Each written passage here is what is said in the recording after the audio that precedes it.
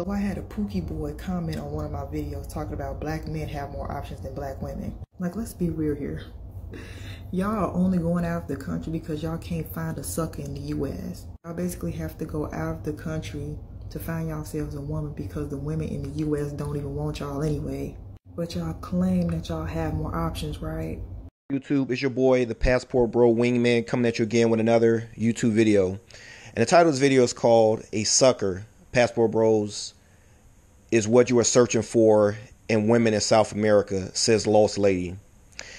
And the video you just saw was a woman critiquing the Passport Bros, and she had a lot of negative things to say. And I believe this woman had posted a video sometime back where she was wearing like a hair bonnet at the time. But either way, she has some talking points that I hear a lot of different women on YouTube critique the Passport Bros about. So I wanted to talk to some of those negative critiques and debunk a lot of them and give my feedback on the whole situation. So anyway, some of her video, she pretty much was saying that, as you heard, that we're pretty much deceiving the women overseas. They're pretty much suckers. And the reason we're going over there is because no woman here wanted us, that kind of thing. So I kind of wanted to talk to that because what a lot of women and even some, I hate this, which is so strange, a lot of men have to say about the Passport Bros is they say, okay, so what happens when you meet this woman, you bring her back to the States, and she finds out that you're not a millionaire, you know, then what happens? Then she feels like, I guess according to this woman, she's going to feel like a sucker. She got played. You presented yourself a certain way, but it turns out that you're not actually that way. So, few things about this. First off, it's actually not the women overseas that are deceived. It's actually the women in this country that are deceived. And a few things I want to talk about. First off,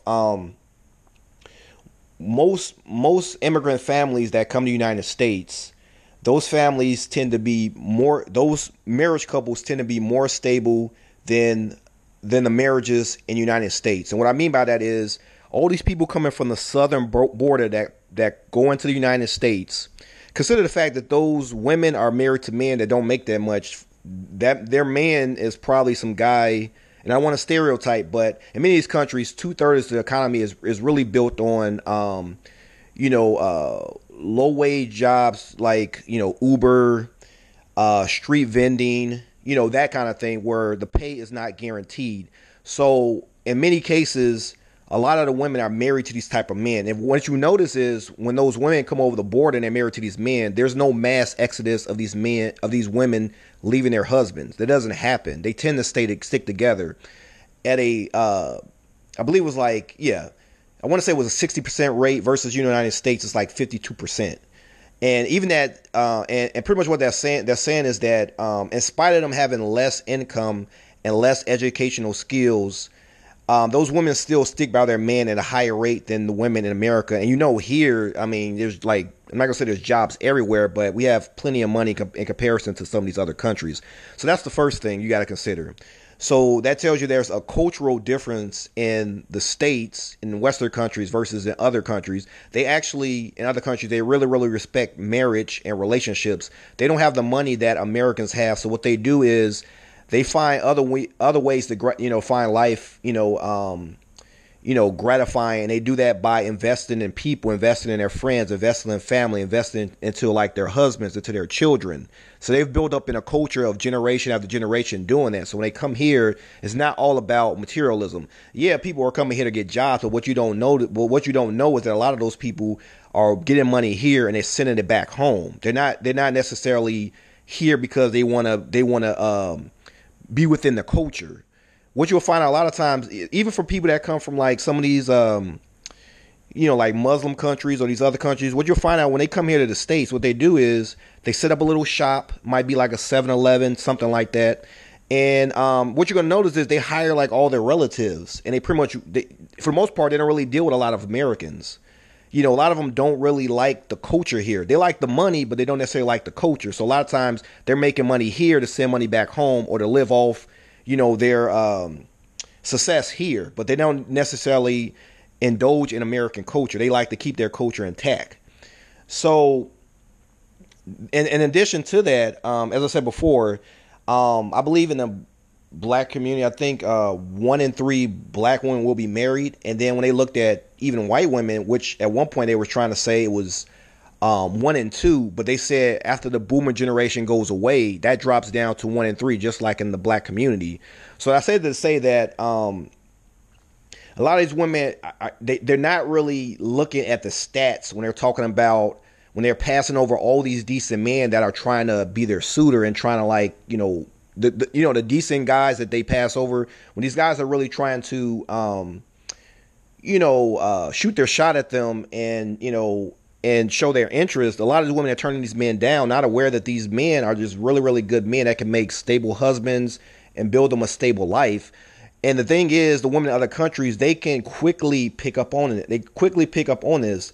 And the reason a lot of the American women are kind of deceived and unfortunately they pass over a lot of good men is, as we all know, in the way the matrix is built up, they kind of, they're pretty much deceived. For example, there was a study that came out that's tried to say that in the near future, there was going to be all these lonely men because they looked at the apps and they saw a lot of men weren't getting that many hits on the apps.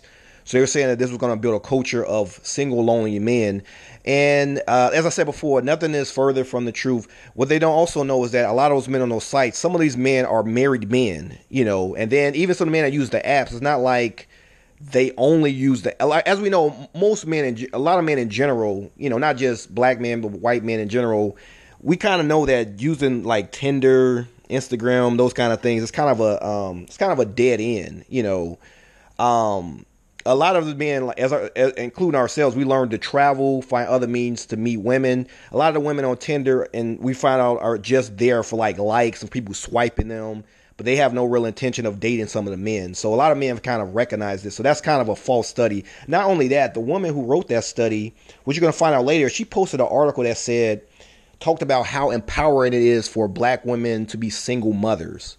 Pushing, encouraging women to basically be single mothers and talking to them about how empowering it is. And a lot of women, unfortunately, they feed into that. And to add to that, I was working with Pablo Frescobar, and shout out to him. We was having a discussion about, anyway, he posted this video that O'Shea Duke Jackson showed, in which there was this black woman that went to Africa. And she got into this dispute with this African man. And the man basically, as she was trying to ignore him, he put his hands on her face and made her look at him while he was talking to her.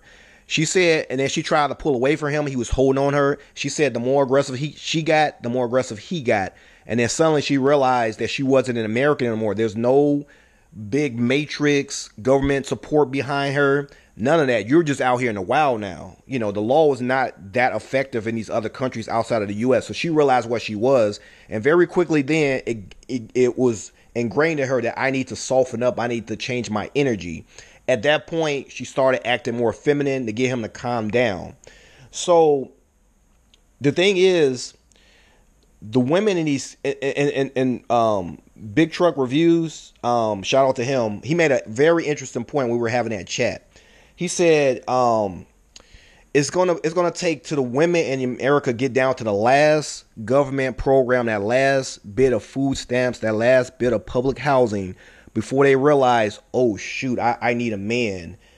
The way things are structured, if suddenly the dollar were to crash, or there was some type of huge epidemic again, like COVID 3.0, suddenly at that point they're gonna realize the value of having a stable man who has a stable job and can provide for them. Because during the COVID, as you notice, a lot of people were losing jobs. The economy was doing bad. The price of everything was going up. You couldn't find certain supplies.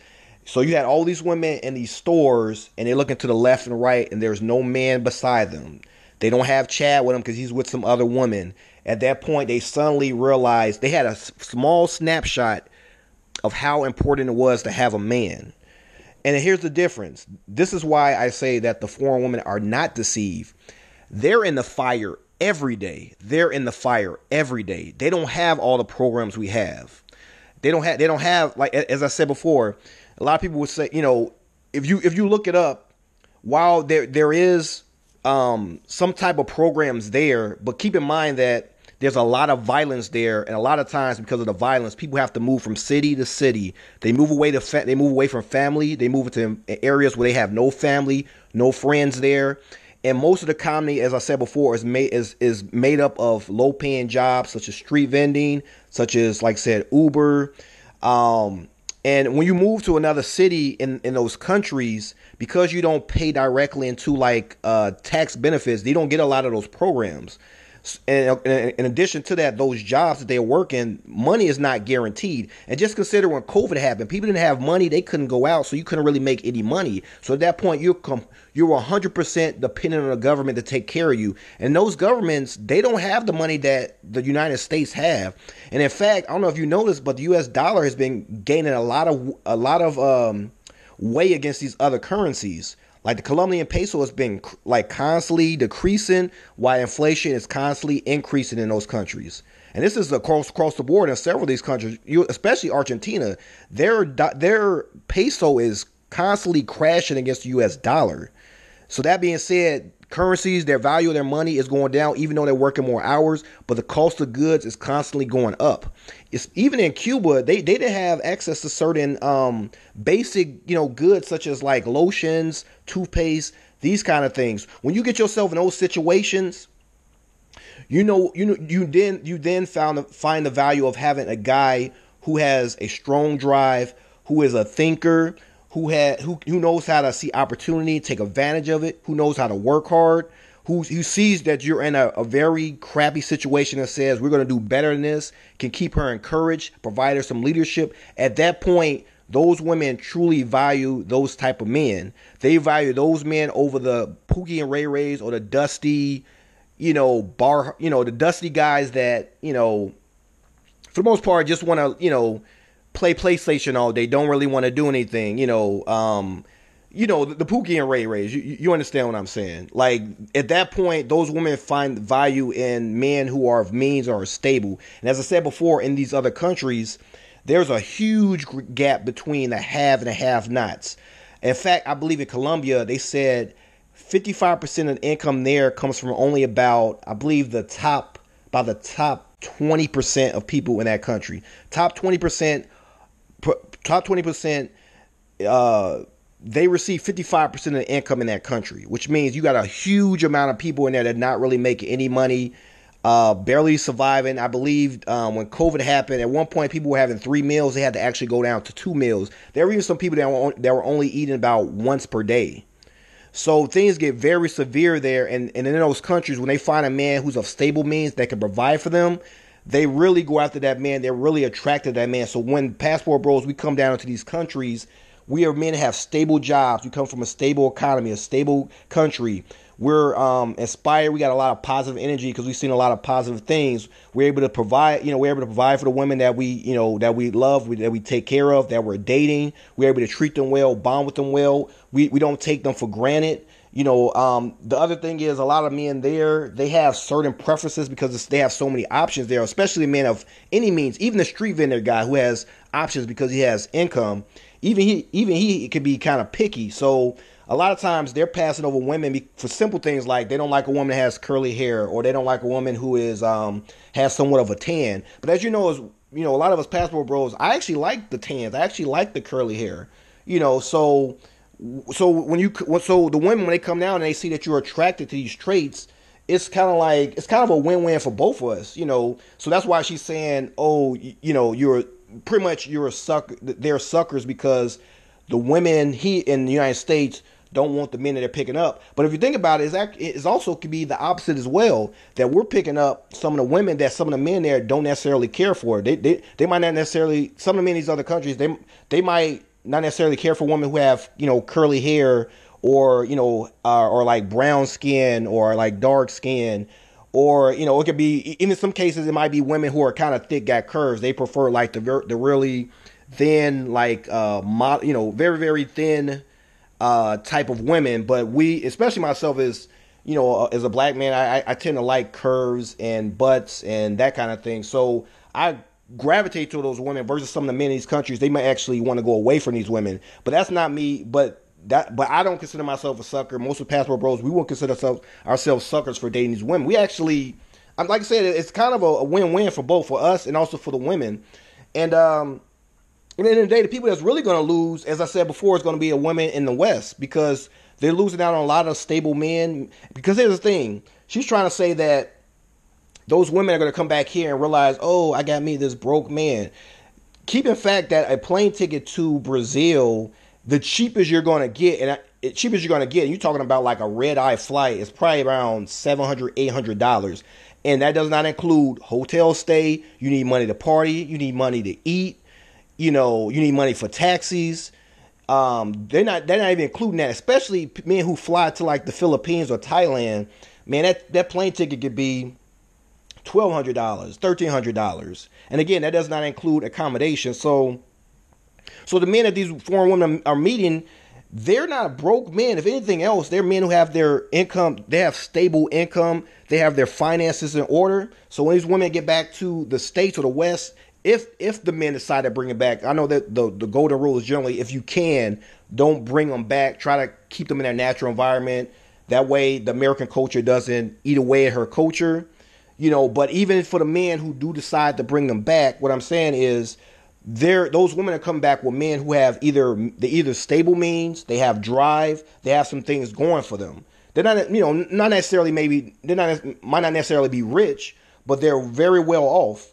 And I mean, and I said it to say that, because a lot of women, they feel like, well, I can't work with those men. They don't have that much money. But the thing is, most people in the United States, the average salary is only about, I believe only about like $40,000. And I think one guy in my comments has said that's actually not even the real salary. It's actually lower, because he was saying they take into account all the billionaires. But once you remove a lot of the billionaires, that average salary actually goes down. I think he was saying to about like $30,000. Like, so the average person only really makes about, if excluding the billionaires, only about like $30,000 a year, which is not that much. So most people don't even make that much. I think only about 10% make over $100,000. That's including all men, including men who are in their 50s, 60s, 70s. So it's not, so a lot of guys coming straight out in their 20s, not going to be making necessarily $100,000, $200,000 a year. It's not going to happen. So, and of course, these are women who are chasing the Chads and Tyrones and that kind of thing. Although the woman in video, she's pretty average looking. I mean, but obviously she's one of these women that like, I'm going to take a guess and say, if it's not a Pookie and Ray Ray, it's probably some type of simpish guy that's letting her wear the pants of a relationship and run all over him, if she even has a man. She might, because sometimes these are women who don't even have men. They're just mad and they're just hating on the fact that we're leaving, and they want to have something negative to say. And it could be the fact that we're leaving, and as a result, she has no safety net. And was it? I guess that would be a 60% chance that she's probably not going to be married if only 1 in 3 black women are getting married. So a lot of them really hate to see us going. They really hate to see that. They prefer us to stay here on a plantation. And the fact that she even produced another video already shows you where her mind is. If we're that bad, she would just move on and leave us alone. But she's here still producing videos. So that's my take on this whole situation. The women, at the end of the day, the foreign women are the winners. And I hate to say it, but a lot of women in the States, not all of y'all, because you do have the pick-me's, and I feel really bad for you. You women who really, really get it, and you really, really want a good man. So we're not talking about you. I would say a lot of you women are more of the minority. I'm talking about the other delusional women. Those women, unfortunately, tend to be the suckers. And I'm not, and it's because the West has really suckered them for the most part. They've gotten them feed into this false narrative about men in general and about them and about their status in comparison to men. They really have just, unfortunately, they just hoodwinked them. Unfortunately, it's gonna come down to them winding up in their late 30s, 40s, and then they looking to the right and left, and there's no more men, because the men that would have been their safety nets have been, open their eyes to the game. We've moved on. We become passport bros. We're traveling. We're exploring our options. And on that note, I'm going to end this. This video is getting pretty long. So tell me what you think in the comment section. Please subscribe to my channel. Hit the notification bell. And until next time, this is the Passport Bro Wingman signing off.